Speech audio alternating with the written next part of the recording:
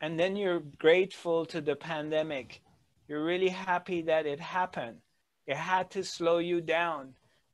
You had to be jobless. You had to be at home. You had to disengage yourself and you're from the pleasure of senses, from all these things that are distracting you. You had to disconnect from it to come here to this one, to discover this one, the love affair. And this is all new life. This is a complete different realm. So the more this happens, the higher become your vibration. You start vibrating in a higher frequency. You're vibrating here. And the shit is happening here. The world is going through chaos and whatever is happening is here, but you're vibrating here. You see it from where you're at. You can observe it. They can't see you. And you're living in the same space, but they're not running into each other. It's the same. You're occupying the same space, but this one cannot touch you because you have arisen above it. It's diseases, it's issues, it's whatever issues it is, it doesn't touch you because you're not vibrating here, you're vibrating here. You have ascended to fifth dimensional consciousness, which we're going to have a specific workshop for that in 3 weeks with specific activations and tools and methods to raise your vibrations to this other level. So we'll get into that too.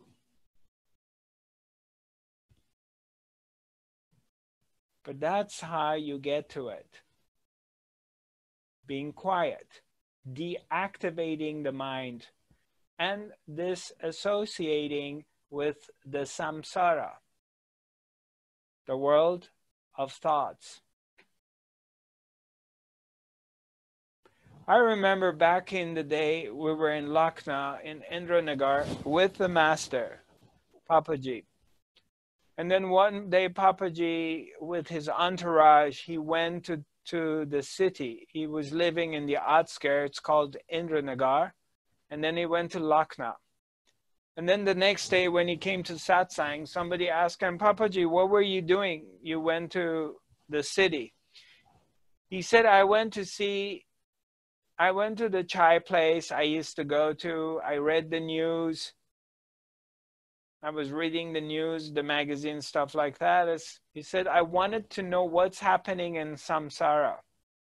I wanted to know what happens in the world, what's going on in the world of illusion. I was curious, what are the news? So he went and tapped into it and checked it out, and he came back. Because he had no interest in it. He was very disinterested. Ramana Maharshi lived from the late 18th century till mid-1950s. This was a very strong time in India. Gandhi was living in that time. It was the Second World War. Japanese were threatening to attack India and taking British territory, India.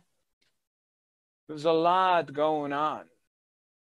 And Ramana Maharshi was completely disinterested. If you check him out on YouTube, watch his videos, there's a very good series of different videos made by David Godman regarding Ramana Maharshi, Papaji. Ramana Maharshi had no interest, zero interest. He was just hanging out. People were coming to him with a lot of fear, worry, anxiety. He just was like not interested in the world, whatever. Oh, India is going to be attacked. Japanese are going to be taking over. They're attacking southern India.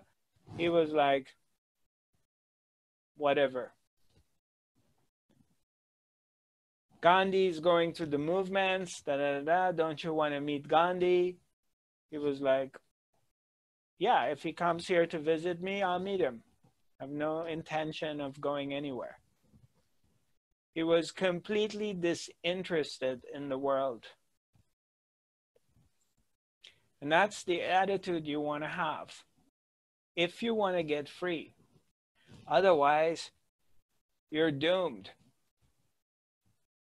to go downhill into the world of fear and worry and anxiety, because it's very real.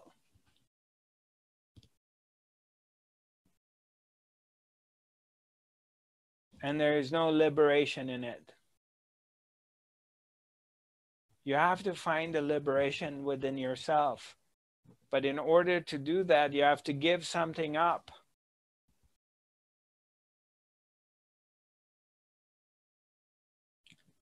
You have to discover the truth of who you are. And you are not who you think you are. I'll tell you that. Who you think you are is a false imagination. And you are not that.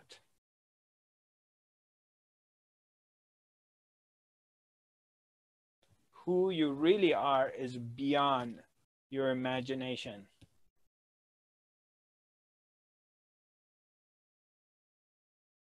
But it doesn't matter what I say and how many times I repeat it, you have to experience it yourself. You have to get a glimpse of it yourself.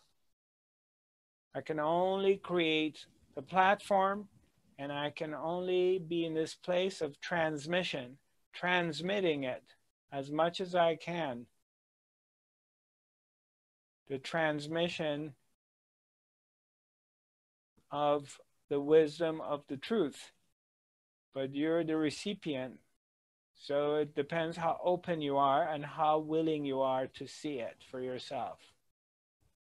But if you get a glimpse of it, then that's the beginning.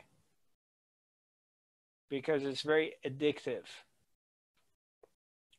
Because it's love. It's the real thing. It's the true love. And freedom comes with it. You give yourself a chance to become free forever. Out of the nightmare.